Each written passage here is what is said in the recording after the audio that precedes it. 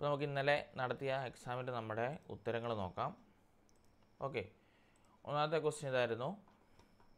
പഴശ്ശിരാജയെക്കുറിച്ച് താഴെ കൊടുത്തിരിക്കുന്ന പ്രസ്താവനകളിൽ ശരിയല്ലാത്തതേത്? ഉണ്ടോ? ശരിയല്ലാത്തതാണ് വേണ്ടത്. കോട്ടയം രാജ്യത്തിൻ്റെ രാജകുമാരനായിരുന്നു. 17-ാം നൂറ്റാണ്ടിൻ്റെ അവസാനത്തിൽ മൈസൂർ രാജ്യത്തിനും പിന്നീട് ബ്രിട്ടീഷ് ഈസ്റ്റ് ഇന്ത്യ കമ്പനിക്കുമെതിരെ ശക്തമായിട്ടുള്ള ചെറുത്തുനിൽപ്പ് നയിച്ചു. കേരള സിംഹം എന്നറിയപ്പെടുന്നു. പഴശ്ശിരാജ ആരംഭിച്ച ഗറില്ല യുദ്ധമുറകൾ ബ്രിട്ടീഷ് സൈന്യത്തിന് വൻ നാശനഷ്ടങ്ങൾ വരുത്തി. ഏതാണ് ശരിയായിട്ടുള്ള ഉത്തരം? എ ആണോ, ബി ആണോ, സി ആണോ, ഡി ആണോ? എ ആണോ, ബി ആണോ, സി ആണോ, ഡി ആണോ? നമ്മൾ ക്ലാസ്സിൽ ഡിസ്കസ് ചെയ്തിരുന്ന ബി ആണ് കറക്റ്റ് ആൻസർ. ഓക്കെ, ഓരോന്ന് നമുക്ക് നോക്കാം. നോക്കി, കോട്ടയം രാജ്യത്തിൻ്റെ രാജകുമാരനായിരുന്നു പഴശ്ശിരാജ, അല്ലേ? ശരിയാണ് പറഞ്ഞത്. രണ്ടാമത്, 17-ാം നൂറ്റാണ്ടിൻ്റെ അവസാനത്തിൽ മൈസൂർ രാജ്യത്തിനും പിന്നീട് ബ്രിട്ടീഷ് ഈസ്റ്റ് ഇന്ത്യ കമ്പനിക്കുമെതിരെ ശക്തമായി ചെറുത്തുനിൽപ്പ് നയിച്ചു എന്ന് പറഞ്ഞത് തെറ്റാണ്. അടുത്തത്, കേരള സിംഹം എന്നറിയപ്പെടുന്നു, പറഞ്ഞത് ശരിയാണ്, അല്ലേ? ഇനി ആരാണ് അദ്ദേഹത്തെ കേരള സിംഹം എന്ന് വിളിച്ചിരുന്നത്? ആരാണ് വിളിച്ചിരുന്നത് അദ്ദേഹത്തെ കേരള സിംഹം എന്ന് വിളിച്ചിരുന്നത്? സർദാർ കെ.എം. പണിക്കർ. അടുത്തത്, പഴശ്ശിരാജ ആരംഭിച്ച ഗറില്ല യുദ്ധമുറകൾ ബ്രിട്ടീഷ് സൈന്യത്തിന് വൻ നാശനഷ്ടങ്ങൾ വരുത്തി. ശരിയാണ് പറഞ്ഞില്ല. അതായത് ബ്രിട്ടീഷിൻ്റെ നമ്മൾ പഠിച്ചായിരുന്നു, ബ്രിട്ടീഷിൻ്റെ ആവശ്യമായിട്ടുള്ള നികുതി പിരിവുകളൊന്നും നമ്മുടെ കേരളത്തിലുള്ള ജനതകൾക്ക് താങ്ങാൻ പറ്റുന്നതായിരുന്നില്ല. അതുകൊണ്ട് തന്നെ പഴശ്ശിരാജ ആരംഭിച്ച യുദ്ധമുറകളിൽ പ്രധാനപ്പെട്ടതാണ് ഗറില്ല യുദ്ധമുറകൾ. അതുകൊണ്ട് തന്നെ അതുപോലുള്ള ഒളിപ്പോരുകൾ, ഇല്ലേ? ഗറില്ല യുദ്ധമുറകളിൽ തന്നെ മറ്റൊരു പേരാണ് ഒളിപ്പോരുകൾ. ഇതുപോലെ ആരംഭിച്ച ഒളിപ്പോരുകളെല്ലാം നമ്മുടെ ബ്രിട്ടീഷ് സൈന്യത്തിന് വൻ നാശനഷ്ടങ്ങൾ വരുത്തി. സോ എയും സിയും ഡിയും ശരിയാണ് പറഞ്ഞത്.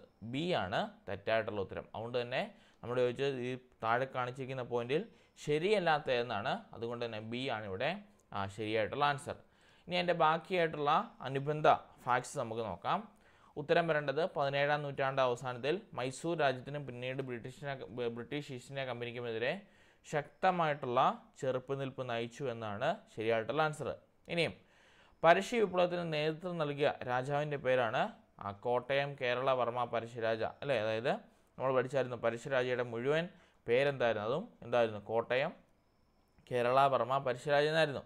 ഇനി പുരളിശെമ്മൻ എന്ന പേരിൽ അറിയപ്പെട്ടിരുന്നത് ആരായിരുന്നു? നമ്മുടെ പഴശ്ശിരാജയായിരുന്നു. എന്തുകൊണ്ടാണ് അദ്ദേഹം പുരളിശെമ്മൻ എന്നറിയപ്പെടുന്നത്?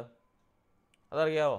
പറഞ്ഞു തന്നിരുന്നില്ല. അദ്ദേഹം ഒളിത്താവളമായി തിരഞ്ഞെടുത്ത മലയുടെ പേരിലും അദ്ദേഹത്തിനൊരു പേരുണ്ട്, പുരളിശെമ്മൻ എന്ന് പറഞ്ഞ പേര്.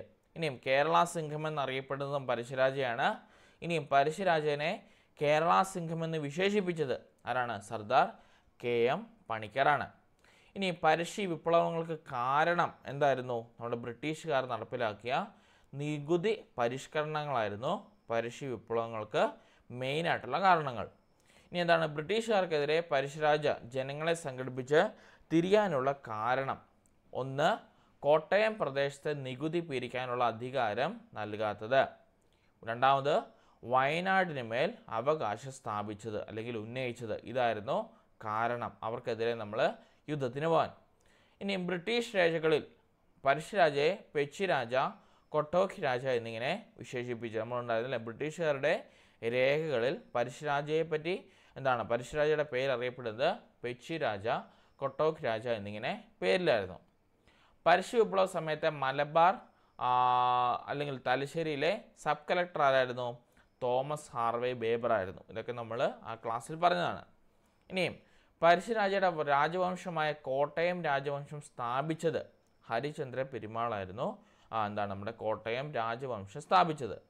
ഒന്നാം പഴശ്ശി വിപ്ലവം നടന്ന കാലഘട്ടം നോക്കിയിട്ട് വേണം പോകാൻ.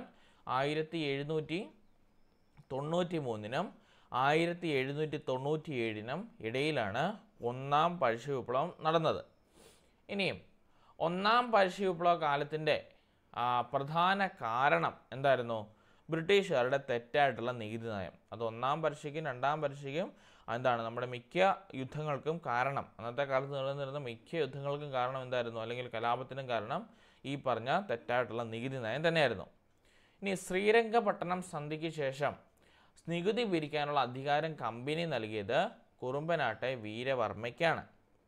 ഒന്നാം പഴശ്ശി വിപ്ലവം അവസാനിപ്പിക്കാൻ പഴശ്ശിരാജയ്ക്കും ബ്രിട്ടീഷുകാർക്കും ഇടനിലക്കാരനായി നിന്നത് ചിറക്കൽ രാജാവാണ് 1797 നോക്കിയിട്ട് വേണം പോകാൻ കേട്ടോ. അടുത്തത് രണ്ടാം പരുഷ്യ വിപ്ലവം ആരംഭിച്ചത് 1800-നും 1805-നും ഇടയിലാണ് രണ്ടാം പരുഷ്യ വിപ്ലവം ആരംഭിച്ചത്. നാലാം മൈസൂർ യുദ്ധത്തിൻ്റെ അനന്തരഫലമായിരുന്നു രണ്ടാമത്തെ പരുഷ്യ വിപ്ലവം.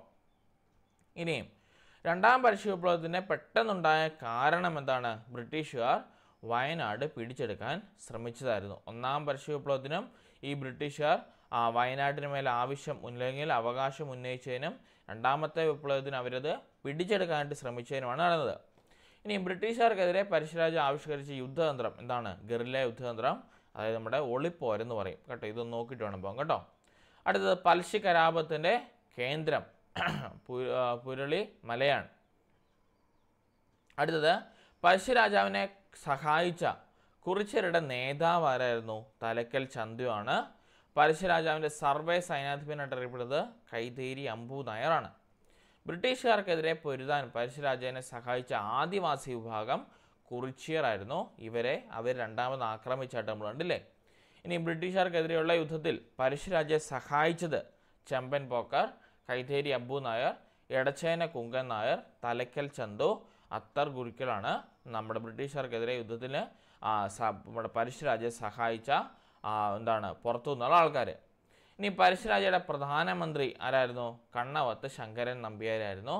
എടച്ചേന കുങ്കൽ, തലക്കൽ ചന്തു എന്നിവർ ചേർന്ന് പനമരം കോട്ട പിടിച്ചെടുത്തത് 1802-ലായിരുന്നു. പരുഷ്യ വിപ്ലവത്തെ അടിച്ചമർത്തിയ ബ്രിട്ടീഷ് സൈനാധിപൻ കേണൽ ആർത്തർ വെല്ലസി ആയിരുന്നു. നമ്മൾ കണ്ടായിരുന്നില്ലേ ഈ ഇടച്ചേന കുങ്കനും അതുപോലെ തന്നെ നമ്മുടെ തലക്കൽ ചന്തു ഒക്കെ ചേർന്ന് അവരുടെ കൊട്ടാരം ആക്രമിച്ചു. അദ്ദേഹം അവിടെ നിന്ന് രക്ഷപ്പെട്ടു എന്നൊക്കെ നമ്മൾ അന്നത്തെ ക്ലാസ്സിൽ പറഞ്ഞതാണ്. അതൊക്കെ ഓർത്തിരിക്കണം കേട്ടോ. ഇനിയും പഴശ്ശിരാജയ്ക്കെതിരെ യുദ്ധം ചെയ്യാൻ ആർത്തർ വെല്ലസി നിയമിച്ച 1200 പോലീസുകാരടങ്ങിയ പ്രത്യേക സേന കോൽക്കാർ എന്ന് പറഞ്ഞ പേരിൽ അറിയപ്പെടുന്നു. പഴശ്ശിരാജ മരണമടഞ്ഞ വർഷം ഇമ്പോർട്ടൻ്റ് ആണെന്ന് ചോദിച്ചിട്ടുണ്ട്. 1805 നവംബർ 30. പിന്നെ പഴശ്ശിരാജ കൊല്ലപ്പെട്ട സ്ഥലം മാവിലം തോട്, വയനാട്ടിലുള്ള മാവിലം തോടിലാണ് കൊല്ലപ്പെട്ടത്. പഴശ്ശിരാജാവിൻ്റെ ജീവിതം ഇതിവൃത്തമാക്കി കേരള സിംഹം എന്ന പേരിൽ ചരിത്ര നോവൽ എഴുതിയത് സർദാർ കെ എം പണിക്കറാണ്. ഇനി തലക്കൽ ചന്തു സ്മാരകം സ്ഥിതി ചെയ്യുന്നത് പനമരത്താണ് കേട്ടോ. വയനാട്ടിലാണ് പനമരമുള്ളത്. തലക്കൽ ചന്തു സ്മാരകം സ്ഥിതി ചെയ്യുന്നത് പനമരമാണ്. ഇനി പഴശ്ശി സ്മാരകം എവിടെയാണ്? മാനന്തവാടിയിൽ. പഴശ്ശി ഡാം ഉള്ളത് കണ്ണൂരാണ്. പഴശ്ശി മ്യൂസിയം ഉള്ളത് കോഴിക്കോടാണ്. പഴശ്ശി ഗുഹയുള്ളത് മലപ്പുറത്താണ്. പഴശ്ശിരാജ കോളേജ് ഉള്ളത് പുൽപ്പള്ളിയിലാണ്. ഇത്രയും കാര്യങ്ങൾ ഓർത്തിരിക്കണം. പഴശ്ശിരാജയുമായിട്ട് അനുബന്ധമായിട്ടുള്ള എല്ലാ കാര്യങ്ങളും ഈ ഒരു കണ്ടൻറ്റിനകത്തുണ്ട്. സോ ഇതും പഠിക്കണം കേട്ടോ. ഓക്കെ, അപ്പോൾ ഇതിൻ്റെ ആൻസർ വരേണ്ടത് ഓപ്ഷൻ ബി ആണ്. അടുത്ത ക്വസ്റ്റ്യൻ, വൈദ്യുത ചാർജിൻ്റെ യൂണിറ്റ് ആംബിയർ ആണോ, ഫാരഡേ ആണോ, കൂളോം ആണോ, വോൾട്ട് ആണോ? ഏതാണ് വൈദ്യുത ചാർജിൻ്റെ യൂണിറ്റ്? പഠിപ്പിച്ചതാ.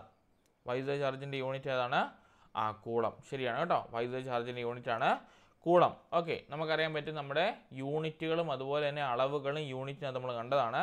എന്താണെന്നോ? ഭാരത്തിൻ്റെ യൂണിറ്റ് ന്യൂട്ടനാണ്. പിണ്ഡത്തിൻ്റെ യൂണിറ്റ് കിലോഗ്രാമാണ്. സാന്ദ്രതയുടെ യൂണിറ്റ് കിലോഗ്രാം പെർ മീറ്റർ ക്യൂബാണ്.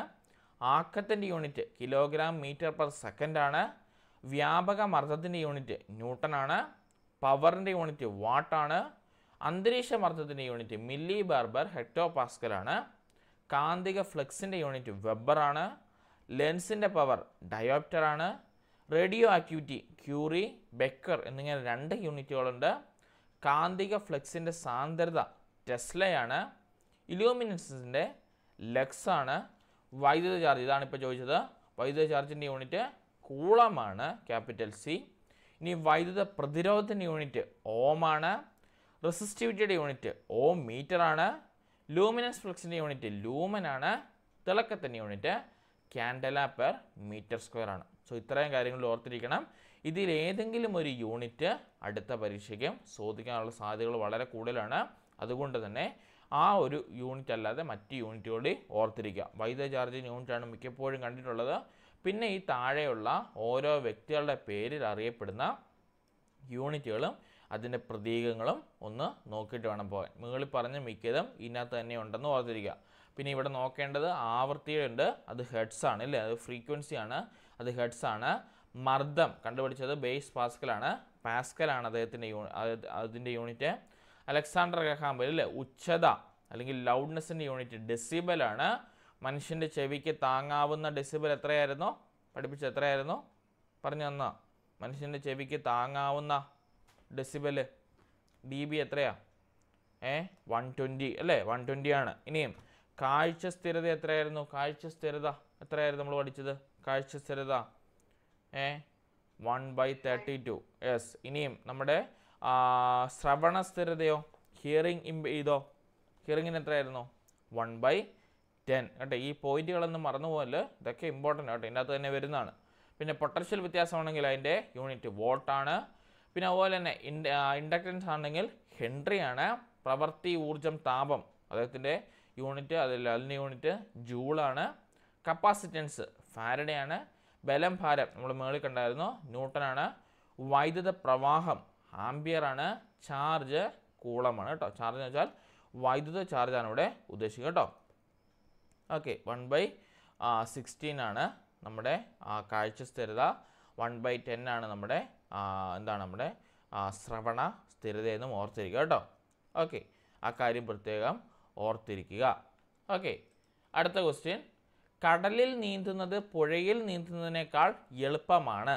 കാരണം കടൽ വെള്ളത്തിന് തരംഗങ്ങൾ ഉള്ളതുകൊണ്ട്. 2, കടൽ വെള്ളത്തിൻ്റെ സാന്ദ്രത പുഴയിലെ വെള്ളത്തിനേക്കാൾ കൂടുതലായതുകൊണ്ട്. പ്ലവക്ഷമബലം കടൽ വെള്ളത്തിൽ കുറവായതുകൊണ്ട്. കടലിൽ കൂടുതൽ വെള്ളം ഉള്ളതുകൊണ്ട്. ഏതാണ് ഉത്തരം വരേണ്ടത്? കടലിൽ നീന്തുന്നത് പുഴയിൽ നീന്തുന്നതിനേക്കാൾ എളുപ്പമാണെന്നാണ് പറയുന്നത്. അതിന് കാരണം കടൽ വെള്ളത്തിൽ തരംഗങ്ങൾ ഉള്ളതുകൊണ്ട്. അതായത് നമ്മുടെ കടലിനകത്ത് ഈ തിരമാലകൾ അടിക്കത്തില്ലേ, അതുള്ളതുകൊണ്ടാണോ നമ്മൾ കടലിൽ നീന്താൻ പുഴയിൽ നീന്താനേക്കാൾ എളുപ്പമുള്ളത്? ആണോ? അതാണോ കാരണം? ആണോ? അതായിരിക്കുമോ കാരണം? ഒന്ന് ആലോചിച്ച് നോക്കി. കടലിൽ നീന്തുന്നത് പുഴയിൽ നീന്തുന്നതിനേക്കാളും എളുപ്പമാണെന്നാണ് പറയുന്നത്. അത് നമ്മൾ ചോദിക്കുകയാണ്, അതിന് കാരണം കടൽ വെള്ളത്തിൽ തരംഗങ്ങൾ ഉള്ളതുകൊണ്ടാണോ? തരംഗങ്ങൾ ഉള്ളതുകൊണ്ടും നീന്തുന്ന എളുപ്പമാകത്തില്ല. തരംഗങ്ങൾ കാരണം എന്താണ്? നമുക്കൊരു മോഷൻ, അല്ലെങ്കിൽ നമ്മൾ നീന്തുന്നതിന് നമുക്ക് മുൻപോട്ട് പോകുമ്പോൾ നമ്മൾ പുറകോട്ട് അടിച്ച് തിരിച്ച് നമ്മളെ കയറ്റുന്ന ടൈപ്പ് ഒരു ഫോഴ്സ് കാണും. അതേ ഉള്ളൂ കേട്ടോ. അത് നീന്തുന്നതിന് എളുപ്പമാണെന്ന് പറയാൻ പറ്റത്തില്ല. അടുത്ത പോയിന്റ് നോക്കി. കടൽ വെള്ളത്തിൻ്റെ സാന്ദ്രത പുഴയിലെ വെള്ളത്തിനേക്കാളും കൂടുതലായതുകൊണ്ടാണ്. ശരിയാണോ പറഞ്ഞത്? കടൽ വെള്ളത്തിൻ്റെ സാന്ദ്രത എന്ന് പറയുന്നത് നമ്മുടെ പുഴയിലെ വെള്ളത്തിനേക്കാളും കൂടുതലായതുകൊണ്ടാണെന്നാണ് പറയുന്നത്. ശരിയാണോ പറഞ്ഞത്? സാന്ദ്രത എന്ന് പറഞ്ഞാൽ ഡെൻസിറ്റി അല്ലേ. അതായത് സിമ്പിളായിട്ട് പറഞ്ഞാൽ നമ്മളൊരു കുപ്പിക്കകത്ത് അല്ലെങ്കിൽ ഒരു ട്രാൻസ്പെറൻ്റ് ആയിട്ടുള്ള ഗ്ലാസ്സിനകത്ത് നമ്മൾ വെള്ളം എടുക്കുക, മണ്ണെണ്ണ എടുക്കുക. ആര് മുകളിൽ കയറുന്ന കിടക്കും? മണ്ണെണ്ണ മുകളിൽ കിടക്കും, വെള്ളം അതിൻ്റെ താഴെ കിടക്കും അല്ലേ. അപ്പോൾ നമുക്ക് പറയാൻ സാധിക്കും മണ്ണെണ്ണയ്ക്ക് വെള്ളത്തിനേക്കാളും സാന്ദ്രത കുറവാന്ന് പറയും. അപ്പം നോക്കി, സാന്ദ്രത കുറഞ്ഞൊരു വസ്തു വെള്ളത്തിന് മുകളിൽ പോയി കിടക്കും എന്ന് പറഞ്ഞ പോലെ തന്നെ കടൽ വെള്ളത്തിൻ്റെ സാന്ദ്രത പുഴയിലെ വെള്ളത്തെ വെച്ച് നോക്കുമ്പോൾ കൂടുതലാണ്. അതുകൊണ്ട് തന്നെ നമുക്ക് പുഴയിൽ നീന്താനായിട്ട് എളുപ്പമായിരിക്കും കേട്ടോ. അതാണ് അതിൻ്റെ ആൻസർ വരേണ്ടത്. ഇനി മൂന്നാമത്തെ പോയിന്റ് നോക്കിയേ. പ്ലവക്ഷമബലം കടൽ വെള്ളത്തിൽ കുറവായതുകൊണ്ട്. എന്താണ് പ്ലവക്ഷമബലം എന്ന് പറഞ്ഞാൽ? നമ്മൾ സാധാരണ നമ്മൾ എപ്പോഴും പറയുന്നത് അല്ലേ, നമ്മൾ ഈ വാഷ്റൂമിലൊക്കെ നമ്മൾ ബക്കറ്റിനകത്ത് വെള്ളം പിടിച്ച് നമ്മൾ ആ വെള്ളത്തെ താഴോട്ടൊരു കപ്പിട്ട് നമ്മൾ മുക്കാൻ നോക്കും. അപ്പോൾ ആ വെള്ളം എന്നെടുക്കും, നമ്മൾ മുക്കിയതിനെ തിരിച്ച് മുകളിലോട്ട് കൊണ്ടുവരാൻ നോക്കും അല്ലേ. അതിന് പറയുന്ന പേരാണ് പ്ലവക്ഷമബലം. അത് കുറവായതുകൊണ്ടല്ല നമുക്ക് എന്ത് സംഭവിക്കുന്നത്? കടലിൽ നീന്താൻ എളുപ്പമായത്. ഇനി കടലിൽ കൂടുതൽ വെള്ളമുള്ളതുകൊണ്ട്, കൂടുതൽ വെള്ളമുണ്ടെങ്കിലും കുറവ് വെള്ളമുണ്ടെങ്കിലും മനുഷ്യൻ നീന്താൻ പറ്റുന്ന വെള്ളമുണ്ടെങ്കിൽ സ്വിമ്മിംഗ് പൂളിലാണെങ്കിലും മനുഷ്യൻ നീന്തും അല്ലേ. അപ്പോൾ ഓർത്തിരിക്കണം, ഓപ്ഷൻ വരേണ്ടത് ബി ആണ്. ഇനി ഇതിന് അനുബന്ധമായിട്ടുള്ള കാര്യങ്ങൾ എന്തൊക്കെയാണെന്ന് നോക്കാം. നോക്കി, ഒരു വസ്തു ദ്രവ്യത്തിൽ ഭാഗികമായോ പൂർണ്ണമായോ മുങ്ങിക്കിടക്കുമ്പോൾ ആ ദ്രവ്യം മുകളിലേക്ക് പ്രയോഗിക്കുന്ന ബലമാണ് പ്ലവക്ഷമബലം കേട്ടോ. പ്ലവക്ഷമബലം എന്ന് പറഞ്ഞാൽ എന്തെങ്കിലും ഒരു വസ്തു നമ്മുടെ ദ്രവ്യത്തിൽ അല്ലെങ്കിൽ ലിക്വിഡിൽ ഭാഗികമായോ അല്ലെങ്കിൽ പൂർണ്ണമായിട്ടോ മുങ്ങിയിരിക്കുമ്പോൾ ആ ദ്രവ്യം മുകളിലേക്ക് പ്രയോഗിക്കുന്ന ബലത്തിന് പറയുന്ന പേരാണ് പ്ലവക്ഷമ ബലം എന്ന് പറയുന്നത്. അതായത് നമ്മൾ ബക്കറ്റിനകത്ത് വെള്ളം എടുത്തതിന് ശേഷം വെള്ളം നമ്മൾ ബക്കറ്റിലേക്ക് മുക്കി വെച്ചാൽ, അല്ലെങ്കിൽ ആ കാണുന്ന ഒരു കപ്പ് നമ്മൾ വെള്ളത്തിലേക്ക് മുക്കി വെച്ചാൽ ആ കപ്പ് നമ്മുടെ കയ്യിലിട്ടൊരു ഫോഴ്സ് ആക്ട് ചെയ്യും, എങ്ങനെയും വെള്ളത്തിന് മുകളിൽ വരാനായിട്ട്. ആ ഒരു ബലത്തിന് പറയുന്ന പേരാണ് പ്ലവക്ഷമബലം. ഉണ്ടോ, ദ്രവ്യം മുകളിലേക്ക് പ്രയോഗിക്കുന്ന ബലമാണ് പ്ലവക്ഷമബലം. ഇനി ഓരോന്നിൻ്റെയും സാന്ദ്രത ഉണ്ടോ, ജലമാണെങ്കിൽ 1000 kg/m³ ആണ് ജലത്തിൻ്റെ സാന്ദ്രത അല്ലെങ്കിൽ ഡെൻസിറ്റി എന്ന് പറയുന്നത്. അടുത്തത് മണ്ണെണ്ണയുടെ സാന്ദ്രതയാണെങ്കിൽ 810 കണ്ടോ, അതായത് ജലത്തിനേക്കാളും സാന്ദ്രത കുറവാണ്. അടുത്തത് സമുദ്രജലത്തിൻ്റെത് 1207 kg/m³. അതുകൊണ്ടാണ് നമുക്ക് നമ്മുടെ കടൽ വെള്ളത്തിൽ നീന്താനായിട്ട് എളുപ്പമുണ്ടോ. കടൽ വെള്ളത്തിൻ്റെ സാന്ദ്രത ജലത്തിനെ സാധാരണ നമ്മുടെ പുഴവെള്ളത്തിനെ അപേക്ഷിച്ച് കൂടുതലാണ്. അതുകൊണ്ടാണ് നമുക്ക് കടലിൽ നീന്താൻ എളുപ്പം. നോക്കിയേ, വെറും 27 വ്യത്യാസമേ ഉള്ളൂ അല്ലേ നമ്മൾ നോക്കുവാണെങ്കിൽ. എങ്കിൽ പോലും ഓർത്തിരിക്കണം, സാന്ദ്രത കൂടുതലുള്ളിടത്ത് എന്താണ് നമുക്ക് നീന്താൻ എളുപ്പമാണെന്ന് ഓർത്തിരിക്കണം കേട്ടോ. അപ്പോൾ ഓർത്തിരിക്കുക, സമുദ്രജലത്തിൻ്റെ സാന്ദ്രത എന്ന് പറയുന്നത് 1027 kg/m³. ഇനിയും എന്താണ് സാന്ദ്രത? ഉണ്ടോ, യൂണിറ്റ് വ്യാപ്തത്തിലുള്ള പദാർത്ഥത്തിൻ്റെ പിണ്ഡത്തിന് പറയുന്ന പേരാണ് സാന്ദ്രത അഥവാ ഡെൻസിറ്റി എന്ന് പറയുന്നത്. എന്താണ്? യൂണിറ്റ് വ്യാപ്തത്തിലുള്ള പദാർത്ഥത്തിൻ്റെ പിണ്ഡത്തിന് പറയുന്ന പേരാണ് സാന്ദ്രത അല്ലെങ്കിൽ ഡെൻസിറ്റി എന്ന് പറയുന്നത്. ഇനി സാന്ദ്രത കണ്ടുപിടിക്കുന്ന ഇക്വേഷൻ എന്താണ്? പിണ്ഡം ബൈ വ്യാപ്തം. പിണ്ഡത്തിൻ്റെ യൂണിറ്റാണ് കിലോഗ്രാം, വ്യാപ്തത്തിൻ്റെ യൂണിറ്റാണ് m³. അപ്പം നോക്കിയാൽ kg/m³ ആണ് നമ്മുടെ സാന്ദ്രതയുടെ യൂണിറ്റ്. കണ്ടോ, ഓരോന്നും നമുക്കിങ്ങനെ ഡിറൈവ് ചെയ്തെടുക്കാം. ഓർത്തിരിക്കണം, സാന്ദ്രതയുടെ യൂണിറ്റ്, ഡെൻസിറ്റിയുടെ യൂണിറ്റ് എന്താണ്? പിണ്ഡം ബൈ വ്യാപ്തം. kg/m³ ആണ് അതിൻ്റെ യൂണിറ്റ് എന്ന് ഓർത്തിരിക്കണം. അടുത്തത്, ഐസ് ജലത്തിൽ പൊങ്ങിക്കിടക്കാൻ കാരണം. ഐസിൽ നിന്ന് ജലത്തിനേക്കാളും സാന്ദ്രത കുറവായതുകൊണ്ടാണ് ഐസ് ജലത്തിന് മുകളിൽ പൊങ്ങിക്കിടക്കുന്നത്. അടുത്തത്, നദിയിൽ നിന്നും കടലിലേക്ക് പ്രവേശിക്കുമ്പോൾ കപ്പൽ അല്പം ഉയരുന്നതിന് കാരണം. അതായത് നമ്മുടെ നദിയിൽ നിന്നും കടലിലേക്ക് നമ്മുടെ കപ്പൽ പ്രവേശിക്കുമ്പോൾ അത് അല്പം ഉയരുന്നതിന് കാരണം. ഇത് ചോദിച്ചിട്ടുണ്ട്. സമുദ്രജലത്തിന് നദീജലത്തെ അപേക്ഷിച്ച് സാന്ദ്രത കൂടുതലാണ്. ഇതിനെല്ലാം കാരണം സാന്ദ്രത കേട്ടോ. നമ്മുടെ നദിയും അതുപോലെ തന്നെ കടലും തമ്മിൽ, അല്ലെങ്കിൽ നമ്മുടെ നമ്മുടെ ഈ പറയുന്ന സമുദ്രവും തമ്മിൽ കമ്പയർ ചെയ്യുവാണെങ്കിൽ അവിടെ എപ്പോഴും ഒരു ഫാക്റ്റായിട്ട് വരുന്നത് ഈ പറയുന്ന ഡെൻസിറ്റി അല്ലെങ്കിൽ സാന്ദ്രത തന്നെയാണെന്ന് ഓർത്തിരിക്കണം കേട്ടോ. അപ്പം നദിയിൽ നിന്നും കടലിലേക്ക് പ്രവേശിക്കുമ്പോൾ കപ്പൽ അല്പം ഉയരുന്നതിനും കാരണം എന്താണ്? സമുദ്രജലത്തിന് നദീജലത്തെ അപേക്ഷിച്ച് സാന്ദ്രത കൂടുതലായതിന്. ഇനിയും മണ്ണെണ്ണവും ജലവും ഒരു പാത്രത്തിലെടുത്താൽ മണ്ണെണ്ണ ജലത്തിന് മുകളിൽ പൊങ്ങിക്കിടക്കാൻ കാരണം എന്താണ്? മണ്ണെണ്ണയ്ക്ക് ജലത്തിനേക്കാളും സാന്ദ്രത കുറവായതുകൊണ്ട്. ഇത് മണ്ണെണ്ണയോ പെട്രോളോ ഡീസലോ എന്ത് വേണേലാണെങ്കിലും ഈ പറയുന്ന പ്രതിഭാസം തന്നെയാണ്. ഇനിയും ഖരം, ദ്രാവകം എന്നിവയെ അപേക്ഷിച്ച് വാതകങ്ങൾക്ക് സാന്ദ്രത കുറവാണ് കേട്ടോ. ഇത് നോക്കിയിട്ട് വേണം പോകാൻ. അത് നമ്മുടെ സോളിഡ് ആയിട്ടുള്ളതും ലിക്വിഡ് ആയിട്ടുള്ളതിനെ അപേക്ഷിച്ച് വാതകങ്ങൾ നോക്കുവാണെങ്കിൽ അവയ്ക്ക് സാന്ദ്രത കുറവാണ്, അല്ലെങ്കിൽ നമ്മുടെ എയറിനൊക്കെ സാന്ദ്രത വളരെ കുറവാണ് കേട്ടോ. സോളിഡിനും ലിക്വിഡ്സിനുമാണ് സാന്ദ്രത കൂടുതലുള്ളത് ഗേഷ്യസ് ആയിട്ടുള്ള ഒബ്ജക്റ്റിനെ വെച്ച് നോക്കുമ്പോൾ.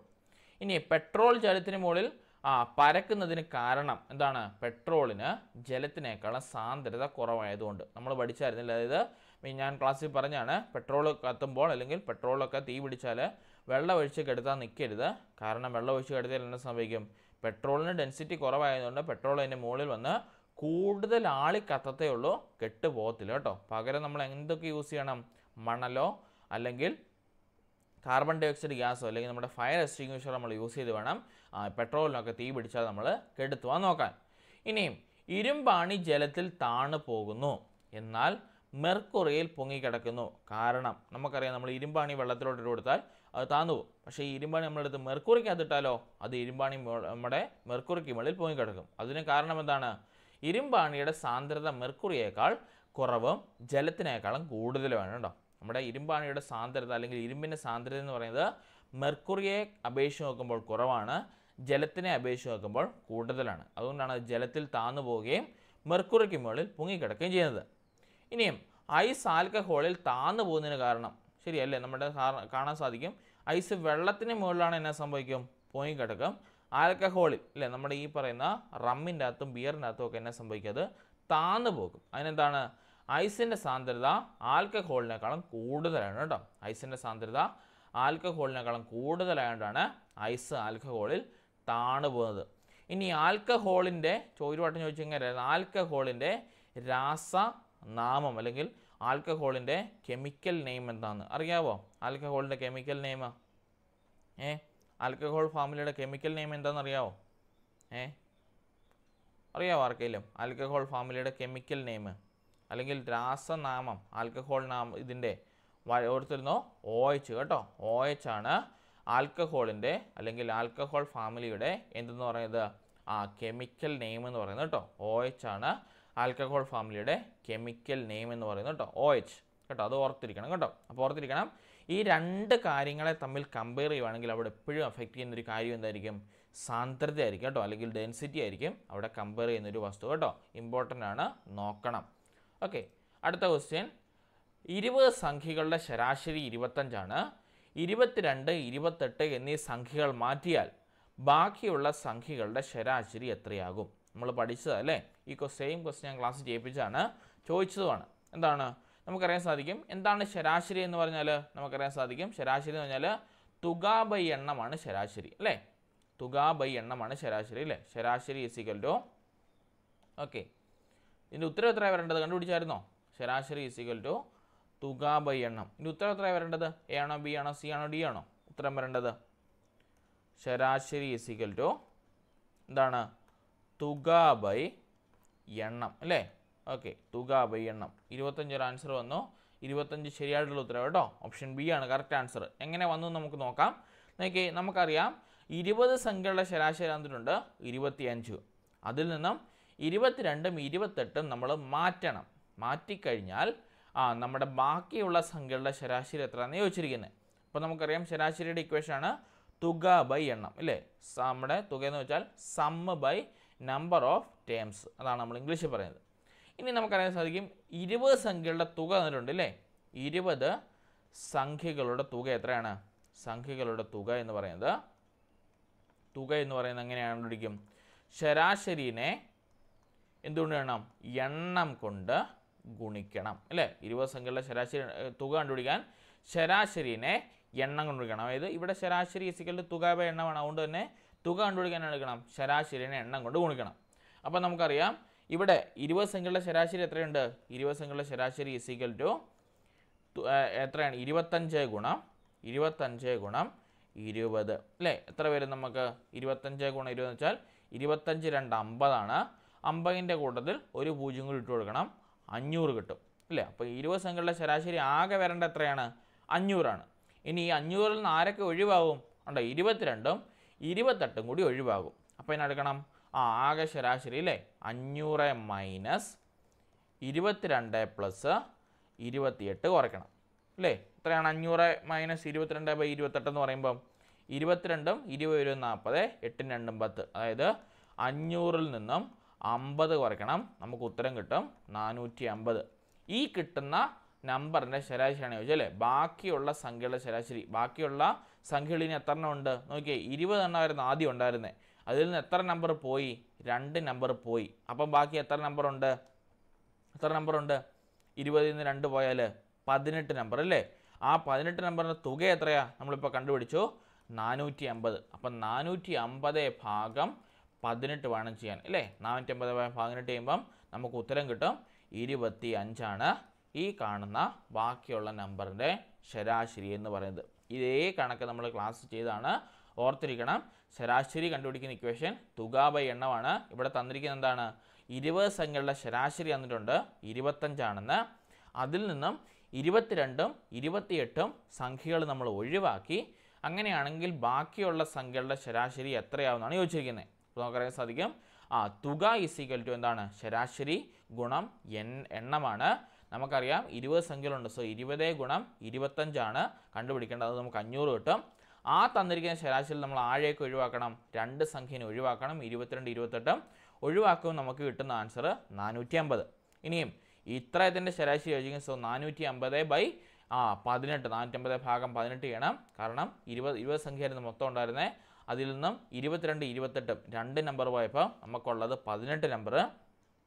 സോ നമുക്ക് പറയാൻ പറ്റും 450 ഇവിടെ 18 നമുക്ക് ചെയ്താൽ 25 കിട്ടും. അപ്പം ബാക്കിയുള്ള നമ്പറിൻ്റെ ശരാശരി എത്രയാണ്? 25. ചെയ്തായിരുന്നോ? ശരിയാക്കിയായിരുന്നോ? കണ്ടുപിടിച്ചായിരുന്നോ? ഓക്കെ. അപ്പോൾ ഇത് ശരിയായിട്ടുള്ള ഉത്തരം 25 കേട്ടോ. ഇങ്ങനത്തെ ക്വസ്റ്റ്യൻ വരും, നോക്കിയിട്ട് വേണം പോകാൻ, ഒഴിവാക്കി കളയരുത്. അടുത്ത ക്വസ്റ്റ്യൻ. ചുവടെ കൊടുത്തിട്ടുള്ളവയിൽ ഏറ്റവും ചെറുതേത്? 0.5 ഇൻറ്റ് 0.05 ആണോ? 25/100 ആണോ? അതോ 5/100 ഡിവൈഡഡ് ബൈ 10/5 ആണോ? അതോ 5/1000 ഇൻറ്റു 5/10 ആണ്. ഏതാണ് ശരിയായിട്ടുള്ള ഉത്തരം? ശരിയായിട്ടുള്ള ഉത്തരം ഏതാണ്? ഓപ്ഷൻ ഡി ആണ് ശരിയായിട്ടുള്ള, കറക്റ്റാണ് കേട്ടോ. ഇനി ഓരോന്നിൻ്റെ വാല്യൂ എത്രയാണെന്ന് നോക്കണ്ടേ? നമുക്കറിയാൻ സാധിക്കും. എന്താണ്? 0.5 ഗുണം 0.05 അല്ലേ? 0.5 ഗുണം 0.05. അതിൻ്റെ വാല്യൂ എത്രയാണ്? എത്ര വരുന്നത്? 0.25 അല്ലേ? നമ്മുടെ ഈ പറയുന്ന ഭിന്നസംഖ്യകൾ വന്നാൽ നമ്മൾ എന്നാ എടുക്കണം? ഈ ഭിന്നസംഖ്യനെ ഒഴിവാക്കി നമ്മൾ സാധാരണ നമ്പർ മൾട്ടിപ്ലൈ ചെയ്യുന്ന പോലെ ചെയ്യണം. അതിനുശേഷം പിന്നെ എത്ര ഡെസിമൽ ഉണ്ടെന്ന് ആഡ് ചെയ്താൽ മതി. അപ്പോൾ എന്നാ വരും? നമ്മൾ സാധാരണയായിട്ട് വിടുകയാണെങ്കിൽ ഇവിടെ ഒരു 5, ഇവിടെ ഒരു 5 അല്ലേ? 5×5 25 ഇനി എത്ര ഡെസിമൽ പ്ലേസ് മാറണം? 1, 2, 3 എണ്ണം മാറണം. അപ്പോൾ നോക്കിയേ, 1, 2, മൂന്നാമത് മാറാൻ നമ്പറില്ല, സോ ഒരു 0 കൊടുക്കുക, ഫ്രണ്ടിലൊരു പോയിന്റ് കൊടുക്കുക അല്ലേ? അപ്പോൾ 0.025 0.5 ആൻസർ. അടുത്തത് 25/100 അല്ലേ? 25/100 എന്ന് പറഞ്ഞാൽ എന്നാ വരും? നമുക്കറിയാം 25/100 എന്ന് വെച്ചാൽ നമുക്ക് സിമ്പിളായിട്ട് പറഞ്ഞാൽ എത്രയാണ്? ഇത് കട്ട് ചെയ്ത് മാറ്റാം അല്ലേ? 1/4 എന്ന് വേണമെങ്കിൽ പറയാം അല്ലേ? 25-നകത്ത് 1 വട്ടം 25, 100-നകത്ത് 4 വട്ടം 25. അപ്പോൾ 1/4 ആൻസർ എത്രയാണ്? 4 എന്ന് പറഞ്ഞാൽ എത്രയാണ്? 0.25 അല്ലേ? നമ്മൾ പഠിച്ചായിരുന്നു കാലിൻ്റെ വിലയും അരയുടെ വിലയും മുക്കാലിൻ്റെ വിലയൊക്കെ പഠിച്ചായിരുന്നു അല്ലേ? കാലാണെങ്കിൽ എത്രയാണ്? കാലിൻ്റെ വിലയാണെങ്കിൽ 0.25, അരയാണെങ്കിൽ 0.5, മുക്കാലാണെങ്കിൽ 0.75. ഇതൊക്കെ നമ്മൾ കനപ്പാടമാക്കി വെക്കേണ്ട വാല്യൂ, അരയും കാലും മുക്കാലും ഒക്കെ. അപ്പോൾ ഈ കാലാണെങ്കിൽ 0.25. അടുത്തത് 5/100 ഡിവൈഡഡ് ബൈ 10/5. അപ്പോൾ നമുക്ക് വേണമെങ്കിൽ സാധിക്കാം എന്താണ്? ഇനി നമുക്ക് ഡിവിഷനാണ്, സോ എന്ത് ചെയ്യണം? തിരിച്ചിട്ട് ഗുണിക്കണം അല്ലേ? ഡിവിഷൻ ആകുമ്പോൾ തലതിരിവ് കാണിക്കും. അപ്പോൾ ഇതെങ്ങനെ മാറും? 5/100 ഗുണം 5/10 എന്ന് പറഞ്ഞ് വിളിക്കാം. അപ്പോൾ നോക്കി, ഇനി നമുക്ക് സാധാരണ നമ്മുടെ എന്ത് ചെയ്യുന്ന പോലെ മൾട്ടിപ്ലിക്കേഷൻ റൂൾ വെച്ച് നമുക്ക് ചെയ്യാം. 5×5 25/100 ഗുണം 10 എത്രയാണ്? 100 എഴുതുക, കൂട്ടത്തിലൊരു 0 ഇടുക, 1000 അല്ലേ? 100നെ 10 കൊണ്ട് ഗുണിച്ചാൽ 1000 കിട്ടും. ഇനി എത്രയാണ്? 25 ഡിവൈഡ് ബൈ 1000 എത്ര വരും? 25 ഡിവൈഡ് ബൈ 1000. നമ്മൾ സാധാരണ ചെയ്യുന്ന പോലെ തന്നെ 25 ഡിവൈഡ് ബൈ 1000 എന്ന് പറഞ്ഞാൽ നമുക്ക് 1, 2, 3 ഡെസിമൽ പ്ലേസ് മാറണം. അപ്പോൾ 0.025 ആണ് ഇവിടെ ആൻസർ വരേണ്ടത് അല്ലേ? ഇപ്പോൾ മുകളിലത്തെയും താഴത്തെ ആൻസർ സെയിം ആയി. അടുത്തത് 5/1000 ഗുണം 5/10. നമുക്കറിയാം 5×5 25 എത്ര വരും? 1000 ഗുണം 10 എന്ന് പറഞ്ഞാൽ 10000 വരും അല്ലേ? 10000 വരും. അപ്പോൾ നോക്കി, 25 ഡിവൈഡ് ബൈ 10000 ചെയ്താൽ എത്ര പെയിൻറ്റ് മാറണം? നമുക്ക് 4 ഡെസിമൽ പ്ലേസ് മാറണം അല്ലേ? അപ്പോൾ എത്ര വരും? 0.0025. അപ്പോൾ നോക്കി, ഇതിൽ ഏറ്റവും ചെറുത് ആരാ വന്നത്? 0.025 ആണോ? 0.25 ആണോ? 0.025 ആണോ? 0.0025 ആണോ? ഏറ്റവും ചെറുതെന്ന് പറയുമ്പോൾ ആരാണ്? ഓപ്ഷൻ ഡി അല്ലേ? 0.0025 ആണ് ഏറ്റവും ചെറുത്. അതുകൊണ്ട് തന്നെ ഓപ്ഷൻ ഡി ആണ് കറക്റ്റ് ആൻസർ കേട്ടോ. ഇങ്ങനത്തെ ക്വസ്റ്റ്യൻസ് ഉറപ്പായിട്ടും ചോദിക്കും. അതായത് ഡെസിമൽ വാല്യൂ നമുക്ക് കണ്ടുപിടിക്കാൻ അറിയാവോ ഇല്ലയോ നോക്കുന്ന ക്വസ്റ്റ്യനാണ്. വളരെ എളുപ്പമാണ്. ഡെസിമൽ മൾട്ടിപ്ലിക്കേഷൻ ആണെങ്കിൽ നമുക്കറിയാം, നമ്മൾ ഡെസിമൽ പ്ലേസിനെ മാറ്റുക, ഗുണിക്കുക, ഡെസിമൽ പ്ലേസ് തിരിച്ചാടുക. ഡിവിഷൻ ആണെങ്കിൽ സാധാരണ ചെയ്യുന്ന പോലെ ചെയ്യുക, എത്ര ഡെസിമൽ പ്ലേസ് ഉണ്ടെന്ന് നോക്കുക, തിരിച്ച് ആ ഡെസിമൽ പ്ലേസ് കൗണ്ട് ചെയ്ത് അങ്ങ് എഴുതുക. പിന്നെ ഈ 1/4 1/2 അതുപോലെ തന്നെ 3/4 ഒക്കെ വാല്യൂ നമ്മൾ നോക്കിയിട്ട് വേണം പോകാൻ. അതൊക്കെ ഇമ്പോർട്ടൻ്റ് ആയിട്ട് ചോദിക്കുന്നതാണ്.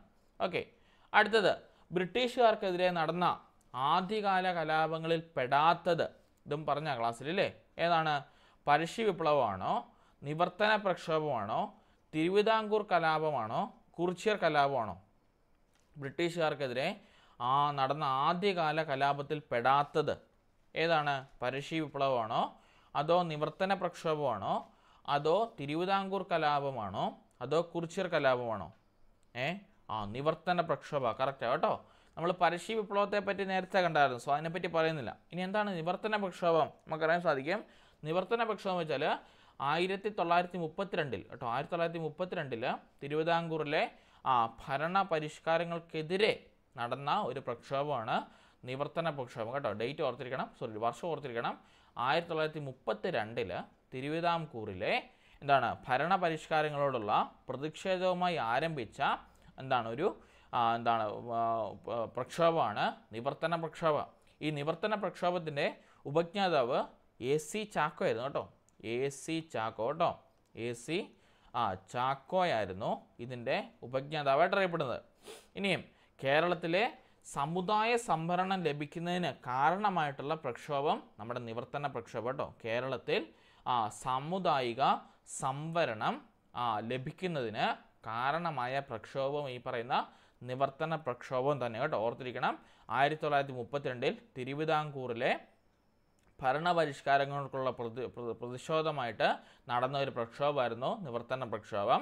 അതിൻ്റെ ഉപജ്ഞാതാവ് ആരായിരുന്നു? നമ്മുടെ AC ചാക്കോയായിരുന്നു. ACIC എന്നൊക്കെ പറയും കേട്ടോ. IC ചാക്കോയായിരുന്നു.